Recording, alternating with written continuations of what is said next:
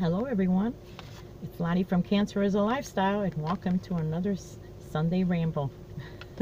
A lot's been going on this time, and I am actually sitting right in front of my daughter's work, so if you see people walking around back and forth, that's why they're going in to get their coffee. So I actually made a list because I have a lot to cover at this time, but I had a busy week, and it seems like this month is going to be quite a busy month. So anyway, let's get to it. Last week, let's start with the middle of the week and all. I ended up getting an email from my hospital. I go to UIC. I live here in Illinois, and on the outskirts of Chicago, in one of the suburbs. I used to go to Rush, and if you're not familiar with Rush, it's quite a well-known hospital. Well, anyway, UIC sent me an email if I wanted to participate in a study. Now, I've done one before, several years ago when I would just finish my first treatment. I shouldn't say my first treatment, my first bout with cancer, when I was in remission, the original time. So this is like 207, 208. I think it was probably 208 because I was in remission.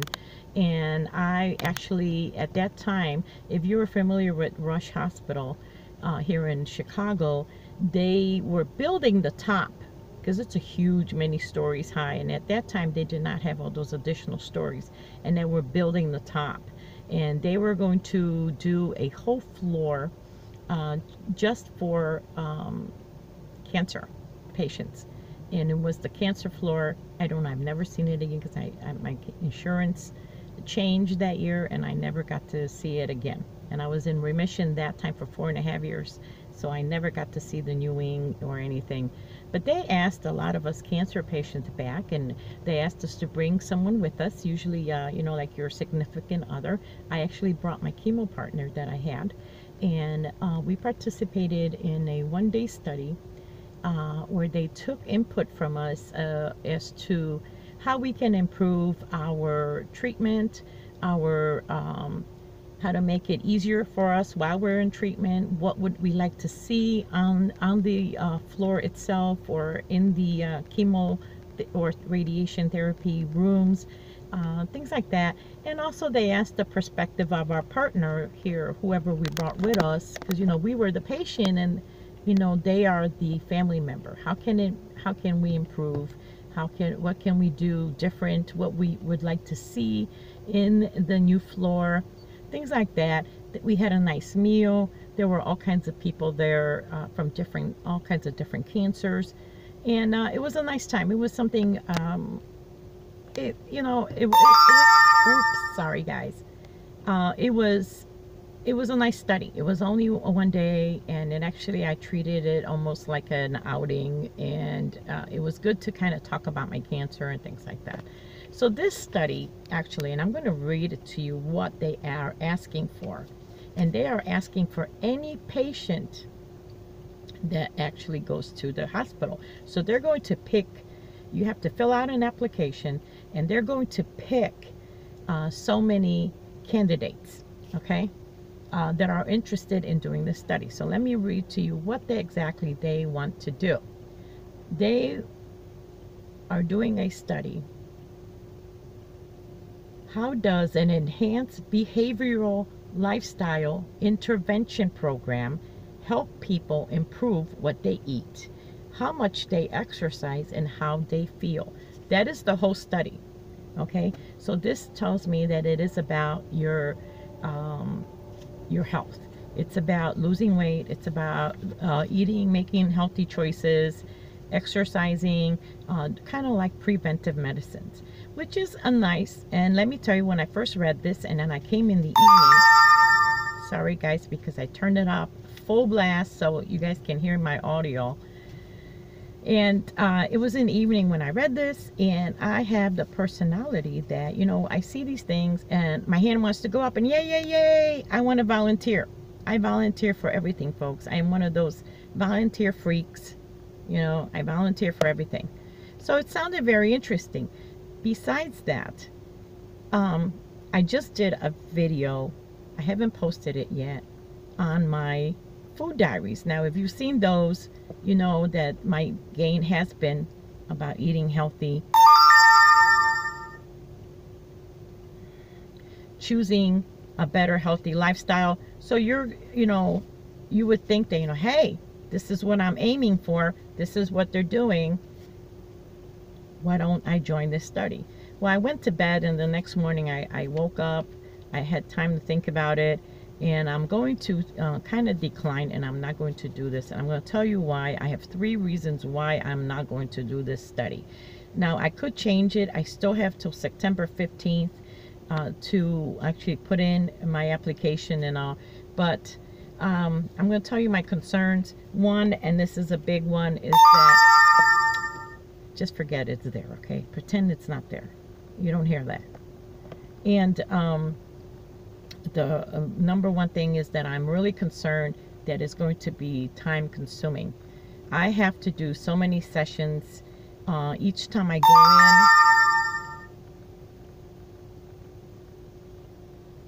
Each time I go in, I have to, it's going to be like a 2-hour session. I have to do MRIs for another thing. So I might have to take off work. I might have to, do I have time allotted for this is what I'm saying. There's going to be phone sessions from coaches. I have to come in and spend the day. I think there's at least 1 or 2 times that I have to come in and spend like a discussion group. I have to come in regularly for MRI, and that's a 2-hour thing itself. So there's a lot of involvement, and so I'm not sure if I have the time to do that. I would have to take off work. Do I want to do that? This is a huge issue for me. And also, UIC is pretty congested traffic-wise down there. So do I want to have all this hassle? I really don't. The second thing that my other concern was, because I have to take MRIs, and besides they have to, they're talking to me about my lifestyle. I imagine they're going to kind of make a program for me. Probably a food, or probably exercising, and the fact that really caught me here, and I know I'm rambling, but this is the ramble. They want to know my behavioral, how does an enhanced behavioral lifestyle intervention? So that tells me that they might be giving me something, a stimulant, or maybe I'm asked to, I don't know, drink things. I'm not sure. I didn't like that idea either. I have been free of medication for 12 years. I don't like the idea of signing up to put things in my body that I don't know that it's a study. A study is just questionable. So I didn't like that. I've never had an MRI. I don't think I would have a problem with that. But they're going to be studying my brain waves. So, I don't know. I doubt very much that it's just going to be a verbal enhancing that they're going to do, right? That they're going to intervene, that they're just going to, you know what I mean? Like, I just don't know. I don't like that idea. And the third reason that I'm concerned about is, like I said, it says you will get so many phone sessions, coachings, you will get so many, you will meet with a coach, you will get a program. And, the last time I had something like that with my doctor, and that was my GP, I did not have a good experience, where I actually had to write down and what I ate and what and you know what? She did not believe anything that I said. She believed that the reason that I was heavy had to be because I am eating donuts all day long. And that is her words. And I thought to myself that, for someone, and I think this is a big problem when you're trying to eat healthy or try to do anything, and people don't encourage you, they discourage you. You're already feeling bad as it is for making these unhealthy choices, and then when somebody is accusing you of maybe not being as I don't know, you're not truthful, you're lying, you know what, I want to be encouraged and not discouraged. So I don't know. Right now you probably think I'm being silly, but I'm really having reservations about this study, and so right now it's a no until further notice. Anyway, I have a CT scan planned for this Thursday. I have not had one in about a year. Now, I have a new insurance carrier. I've done a vlog on this, so if you followed and I'm repeating myself, then I am sorry. This is mostly for people who not watched that video. But I was supposed to have one every 6 months. My last one was in January. They never approved it. And I am saying they never approved it because it's been pending. So how long is it going to pen? For how many days? How many months? So it was not approved. So this time around, my doctor was very descriptive and elaborated on my cancer. I have a recurrent cancer. So she was very descriptive, very elaborated a lot on why I needed this done. Last week I get a voice message from my insurance, something I have never had before, and they're asking me, and then this is what they said on the voice message, that they need to talk to me about a request that my doctor has placed. Well, what else could have my doctor have placed except the CT scan that I have to do on Thursday? So I'm questioning what, they have questions about it. If they have questions about it, they should talk to my doctor, not to me. What do I know about the medical terms or anything? I feel like this is a trap almost, like they want, why would they want to talk to me about a request that my doctor made? For heaven's sakes, that has never happened. I find that is very unprofessional. And I feel like it's almost a trick to ask me how I'm feeling, what I'm feeling, and then they can say, well, she feels fine. And that's not, no, my doctor is representing me. If they need to talk to me, if they have questions about that, they need to call my doctor. So again, this might come back to haunt me, but I am not calling them back. I don't feel, this has never happened to me. So I'm beginning to think that maybe I'm not going to get this CT scan again. And it's already been a year. So I don't know. We're going to see. I'll let you guys know next Sunday how that goes. Which is another thing is that my anxiety, I have noticed this month, is so high. I am so crabby. I am irritable. And I am really anxious. And nervous. I bet you my blood pressure will be up, and when I take it, and I thought to myself, why in the world am I feeling like that? It's not like I have issues if my cancer came back. I've dealt with with having cancer years ago. I've accepted, this is my diagnosis, this is my life, so why am I feeling like this? And I think I figured out the anxiety that I'm getting from just the thought that I have to go and, what is the outcome going to be and the results. It's not that I might have cancer has come back. It's that I have to deal with my long-term and short-term disability carriers. Now, FMLA is going to be approved if I need it, because that is the law. But the long-term and short-term disability that my company offers, and the company that they have, the carrier that handles it, make your life miserable. And I'm sorry, I am really negative. I guess I'm saying a lot of things this time that maybe will offend people, but I don't really care because I've lived it. And their main job is not you, even though you're paying for like the long-term disability. That is something that I am paying for in my benefits every paycheck, okay? Their whole job is to make sure that you come back to work as soon as possible, even if you're not ready medically. So they hound you every week, the whole time that I am off, on a benefit that is totally entitled to me, that I pay for.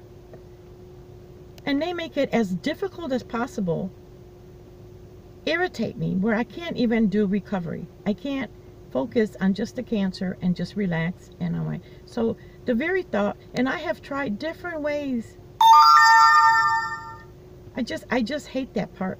And I think it's horrible that they do that. I have cancer. I know there are people that abuse the system all the time, but Lord sakes, I have cancer. Do you think I'm lying about that?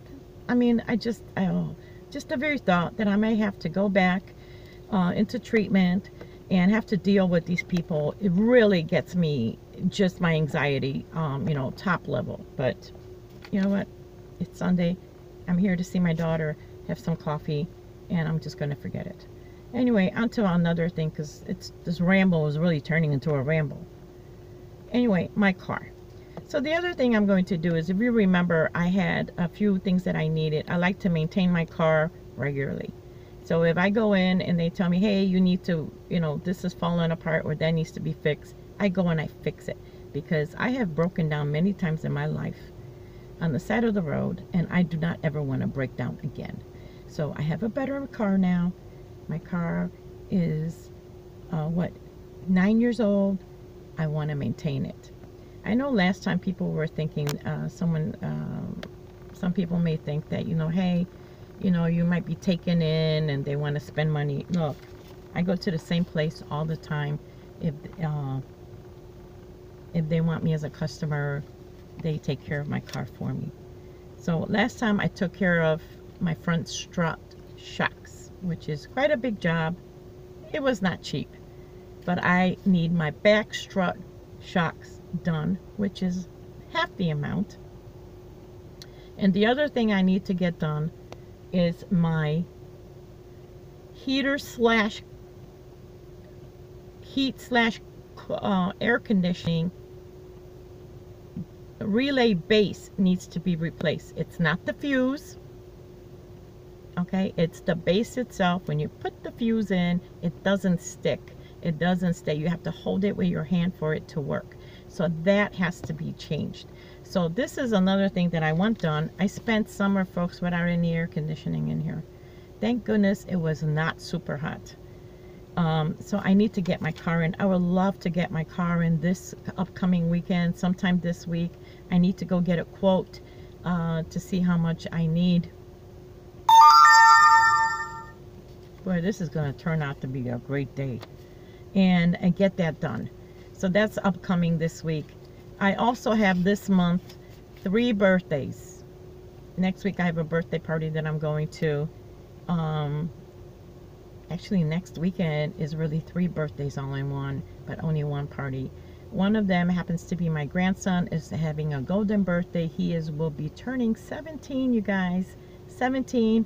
This year I have 2 grandchildren, one in 8th grade and one going into his senior year. They both will be graduating this school year. Oh, it's just, wow, he just got his license. And so yeah, happy birthday to my Timothy coming up. And my other birthday boy happens to be my godson, my brother's son, oldest. He's 18. Happy birthday, Logan. And then my little 6-year-old Kai. My little baby boy. He is my niece's son. He is 6 years old. A little old man. That's what we love to call him. My little old man. I just love him to bits. I laugh about this all the time because his parents are true vegans, and this little boy is the junk food junkie of the year. And I always laugh is how these 2 vegans ended up with the junk food junkie.